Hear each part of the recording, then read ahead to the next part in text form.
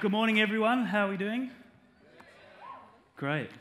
Well, my name is Hugh, as been said. I'm one of the pastors here at Grace City Church. And I'm just so excited to be here this morning. I think it's going to be fantastic. So for you, perhaps this is your first time ever in a church kind of setting, or perhaps this is your first time in a long time. But we just want to say we're so pleased to have you with us today. It's so great to see you. We really are. So I hope that you have a good time. I hope that you feel at home with us. And I just really want to invite you in to kind of listen to what I'm going to say this morning. You may be wondering, hey, what is all this about? I don't really understand. Well, hopefully, I'm going to be able to explain it to you a little bit. So please do listen in. But I want to start by asking you a question. I wonder what you think of when you think of Christianity, like kind of what first pops into your head. Something you think of is probably not fun. That probably doesn't come to your mind straight away. Or perhaps enjoyable, relevant, true. Maybe these things aren't words that you associate with Christianity. A lot of people think that Christianity is just really dull. It's a lot of like super really uptight people who are intoxicatingly perfect in every single way, and actually they're really judgmental about people who do different things to them. They can be really annoying. Other people just feel like it's simply all untrue. It's just like science. We've got science now. Do we really need religion? Surely science has put an end to that kind of myth. We don't need to believe in that book that's just thousands of years old anymore. Other people, maybe it's not that it's untrue or true. You've never really thought about it. You just can't see a need for God in your life. You're kind of happy. Things are going okay. Why on earth would you need to look into Christianity? Actually, I discovered when I became a Christian, religion really isn't boring because God isn't boring. He's actually incredibly fun. And the more I looked at the claims of Christianity, the truth behind it, I was amazed how much reasonable, rational evidence there is that Christianity really is the truth. It's so much more than just a myth. And perhaps if you think you just don't need it, I was amazed when I came to God, actually, this is not just a myth or a fairy tale. This is more than just a feeling. Actually, knowing Jesus is just the best thing about life. I can say that with all my heart.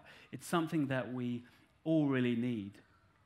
So we need to take the time to answer, and that's what I'm going to look at today is there more to life than this? Is there more to life than this? And we're going to look at a few of the things that Jesus said about himself to answer this question. And firstly, the first thing is that Jesus said, I am the bread of life. I am the bread of life. And what he meant by that is that he is a kind of key ingredient to life, that if you haven't got him, you haven't really got life at all, which is a big statement to make about yourself. To try and explain this, there was a Japanese person who told me that Japanese people, I don't know if you're here and you're Japanese, you can say whether this is true or not, but you kind of like got two stomachs. You've got a stomach on this side, which is for like the vegetables, soups, meats, and you kind of stuff like as much as you can possibly into this stomach. Just keep stuffing it, but you never really feel full until you have rice, which goes in this stomach. And then once you have rice, it's like, I've had a meal now, I can feel full. Does that resonate with anyone? So you can just keep stuffing, but without kind of rice, you can never be full. That's how Jesus saw bread. It's like you can have as much of life as you want. You can fill it with friends, you can fill it with fun, money, jobs, stuff. Jesus is saying, but without me, you're always going to feel a little bit empty. You're always going to feel like there's something missing. He was saying that he is the bread of life. And there's a number of people who would agree with him, even though they're not Christians necessarily. Some of them are, some of them aren't. So for example, Prince Charles, he said, despite all the advances of science and now we're civilized, we're developed, he said, there remains in the soul a persistent anxiety that something is missing. Some ingredient is missing that makes life worthwhile. Russell Brand, who's a famous comedian, he said, drugs and alcohol are not my problem. Reality is my problem. Drugs and alcohol are my solution to fill the hole that's inside of me. He's saying, hey, I've got this there's an emptiness, and I'm just trying to stuff it with stuff, and drugs and alcohol are what I use. Bernard Levin, who was a columnist, he was a columnist last century. He wrote an article titled Life's Great Riddle, and he says this, and I think it really hits home. He said, countries like ours are full of people who have all the material comforts they desire, together with such non-material blessings as a happy family. And yet they lead lives of desperation, understanding nothing but the fact there is a hole inside of them, and however much food and drink they pour into it, however many cars, TVs they stuff it with, however many well-balanced children and loyal friends they parade around the edges of it, this hole aches. This hole aches. Freddie Mercury, another famous person, great singer, shortly before his death in 1991, he admitted this. He said, "You can have everything in the world and still be the loneliest man." That is the bitterest type of loneliness. He said, "Success has brought me world idolization and millions, but it's prevented me from having the one thing we all need, a loving, ongoing relationship." He's saying, listen, I've had absolutely everything, but I've never had this one thing, a loving, ongoing relationship. Obviously, he's not talking about God, but I think that is the thing he's missing, a loving, ongoing relationship.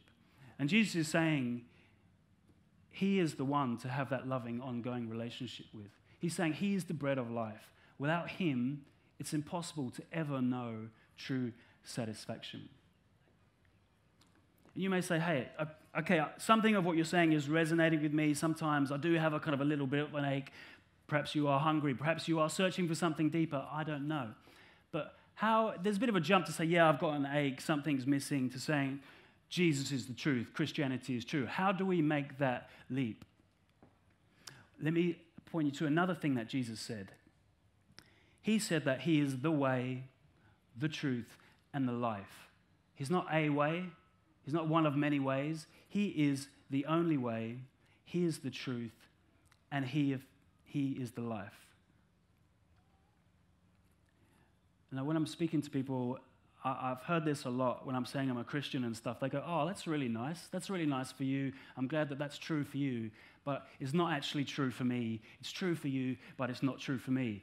And I kind of feel like that doesn't really make sense, because if something's true, it's either true or it's not. Like, I can see there's some truth that is subjective, some that's a matter of opinion.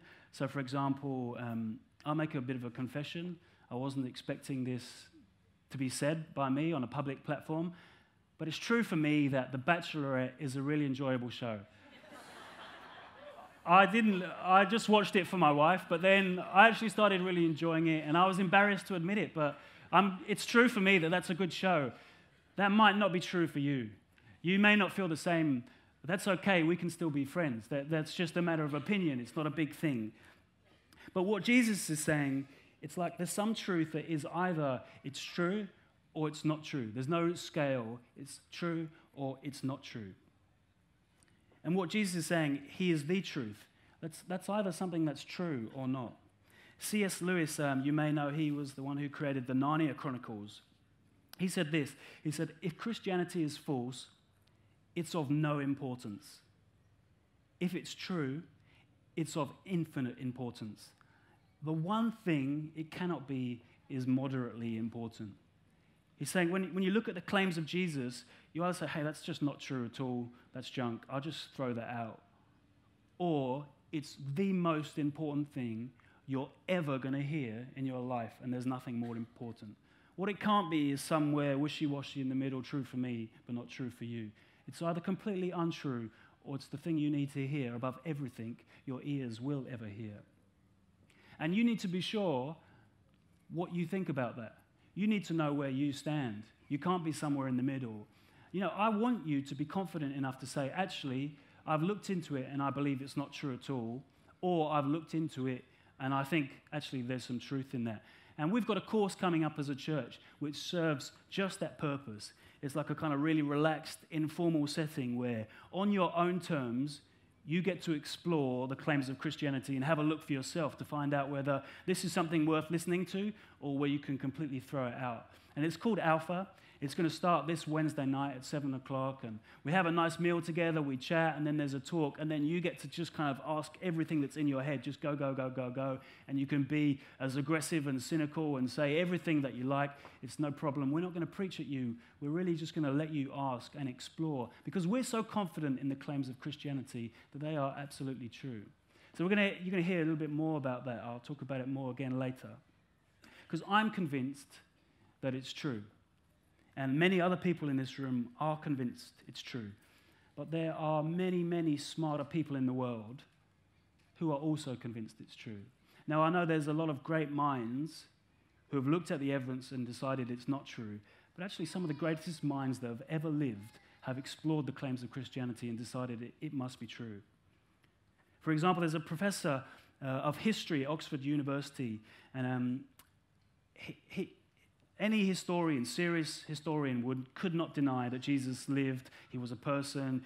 You can't really argue anything else. The evidence is overwhelming. But this professor says the resurrection of Jesus from the dead is the greatest fact, attested fact in history. Not just that he lived, but that he died and rose again is the greatest attested fact in history. Francis Collins, he's the leader of the Human Genome Project. He's one of the most respected genetic biologists in the entire world, like a huge brain. As an atheist, he came and explored the kind of truth behind Christianity, and he said as he looked at it, he was just totally convinced. It made so much sense to him, he just decided to follow. The guy who created the Alpha Course, Nicky Gumbel, he's a lawyer. He's an atheist. He came to the Bible to disprove it, to show, we've got a bird here. Yeah, you can just chill there. That would be really, really handy, or just leave. You've got those two options. Try not to move too much. Nicky Gumbel, as he explored Christianity, he said, I came to tear it apart. I came to show why it was false. And he said, the more I looked at it, the more I explored it, said, even though I wanted to show how it was false, actually, it just so convinced me. He said there was a ring of truth about everything that Jesus said and did.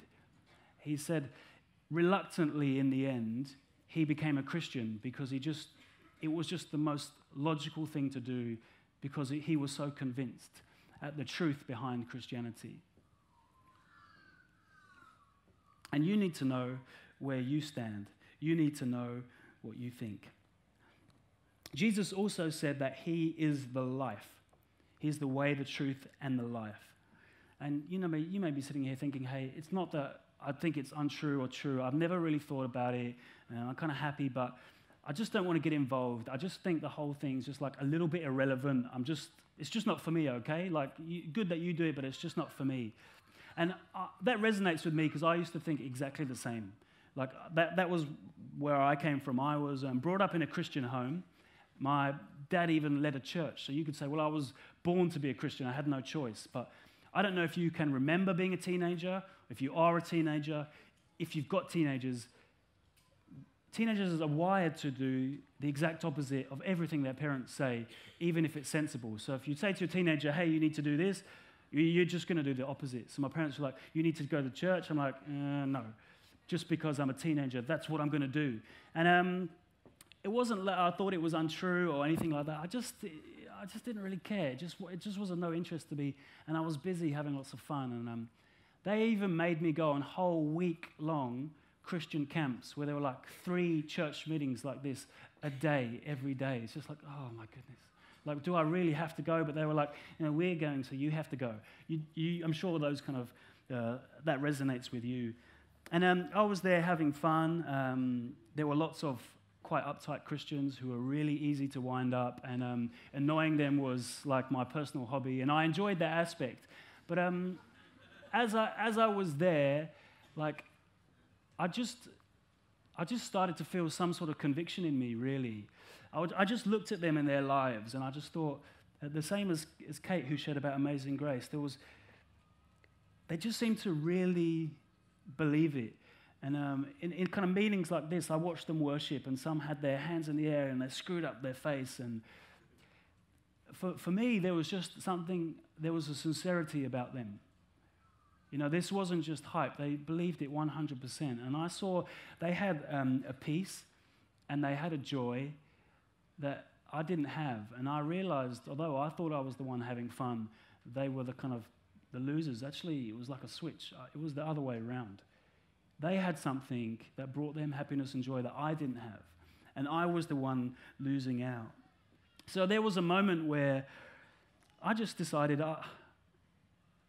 I just need to give this a try. And I went in a meeting and I put my hands in the air and I started to sing. And nothing happened immediately, but over the next few days, it's like I had an encounter with God, if you like. He just came and showed me that he was really real and that everything that I'd learned was really true. And I just needed to believe it. And it just came alive to me. And I suppose that point is the point when I would say I became a Christian at that point. I gave my life to Jesus. And in that moment, I've never felt like a joy like I felt in that moment up until that point. I never felt a peace like I felt in my life up to that point until then. It's like that kind of ache I described was just gone. Like I didn't need to search for anything anymore. It's just like I'd found what I was looking for in the person of Jesus Christ, in that loving, ongoing relationship with him. That was the moment that transformed my life. And if you wouldn't call yourself a Christian here today, you're not a regular churchgoer, I don't know where you are today, but I want to offer you the chance to respond to this message in two ways. The first way is I would encourage and challenge you to come and join us on the Alpha course starting this Wednesday night. There should be some information in your welcome pack if you've got one. There's plenty of flyers around. But as I said, it's just a really informal, great chance to really look into it and say yes or to say no. You know, just to genuinely use logic, have a look, ask some questions, because it's a really big question I think you need to know the answer to. You know, is there more to life than this? What happens after we die? Where do we go? It's a great chance for you to explore that. And on your chairs, as you noticed, you came in, there's a chocolate bar, there's a pen, there's a communication card here. In a minute, we're all going to fill these out together, and I think the first box is saying that you want to join the Alpha course. So when we do that, just tick that and give us your details, and we'll let you know exactly when it's happening. But the second way, I don't know where you are in your journey with Christ. I don't know if you've been looking at Christianity for some time now. I don't know, maybe this is the first time you're ever hearing this message. But maybe as I'm speaking it, something just kind of rings true. You think, yeah, that ache in my heart does resonate with me. That loving, ongoing relationship is what I need. I want that. I want to encounter Jesus. I'm going to give you a chance to make that decision even this morning. I'm going to pray a prayer soon. You can pray it after me and make a decision to follow Jesus. But before I do that, I just want to explain why Jesus is the way, the only way. When I came to God and became a Christian, I came with a history. I came with a past. I'd made mistakes. I'd done things wrong. And you might feel exactly the same. You might feel actually like I haven't lived a perfect life. I've made some mistakes. And maybe there's even a degree of guilty in you. What do you think Jesus said to me when I came to him and said, hey, I want a loving, ongoing relationship with you? Do you think he said, firstly, it's great that you're here, but actually you're not quite good enough yet. Before you become a Christian, you need to make sure that you're a better person. So I'm going to put you on like a 3-month probation period where you need to stop doing all that stuff. You need to make sure you go to church every week. And then once you've done that and you're good enough, then we can really begin to talk. And as silly as that sounds, I think that that's the way every other religion functions. It essentially says that God is up here and we're down here. And if we're good enough, then he'll accept us and we can be in relationship with him. He doesn't say that. He doesn't ask us to be perfect or good enough. But the other thing he doesn't say is, I know you've got a past. Hey, we'll just brush it under the carpet. Don't worry about it. It's not a big deal. I know you've made some mistakes. We'll just pretend like that nothing ever happened. But he doesn't say that because when we make mistakes, we often end up hurting other people. And if God loves people, how does he feel about the people that we hurt? It obviously upsets him. So he's got to do something about it. And this for me is where Christianity gets kind of really cool, and why Jesus is just the best person you'll ever encounter, better than any character ever invented. What he did is simply, he says, the way you've lived, the mistakes you've made, they matter to me. No, they really matter to me. It's actually much more serious than you know. But then he also says, but you matter to me. You really matter to me. I love you so much more than you'll ever know. You are so special to me. So he made a decision. Instead of asking us to come up, he chose to come down to us. And he lived on earth as a man. And he never did anything wrong. Even his accusers couldn't find anything wrong with him. He wasn't guilty of anything. But he suffered and died an excruciating, barbaric death. And in that moment, he paid the price for every wrong thing, every mistake that I have ever made in my life and that you have ever made. He took the punishment himself. So it meant when I came to Christ on that day and said, hey, I want to come into a loving relationship with you. I believe you are the bread of life, but I've got this past. I've made these mistakes. He said, yeah, I know. I've already paid the price for it. If you're sorry, then I totally 100% forgive you of everything you've ever done wrong. And I came to him. He said, the Bible describes us as blameless, spotless, perfect. Not because we've been good enough, not because of our performance, but because of everything that he's done, because of his performance. So in a minute, as I said, I'm going to pray a prayer. And I want everyone in the room, if you don't mind, just repeat it after me out loud. That would be great.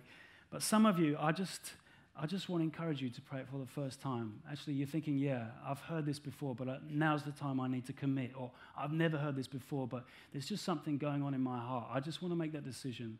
I just want to follow Jesus. So if we could all close our eyes, that would be great. I'm going to pray, and if you could pray after me. Jesus, I believe you are the bread of life. I will never know satisfaction outside of you. I know I've done some wrong things. I've made some mistakes. I ask that you would totally forgive me. And I say that I'm truly sorry. But I believe because of what Jesus has done, you do forgive me. And I pray right now you would fill me with your love.